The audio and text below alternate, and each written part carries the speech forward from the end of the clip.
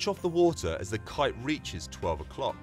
But unlike the initial smaller jumps, you want to continue to fly the kite past 12 so that it's slightly behind you. This helps to position your body to turn slightly and face forwards.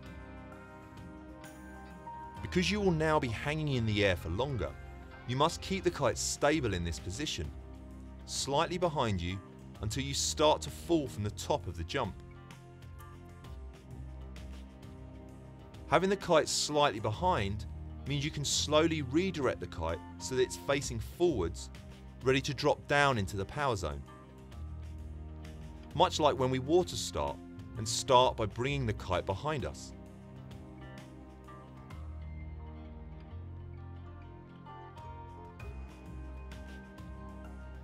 Experienced riders will often do a small loop of the kite directly overhead to achieve the same effect.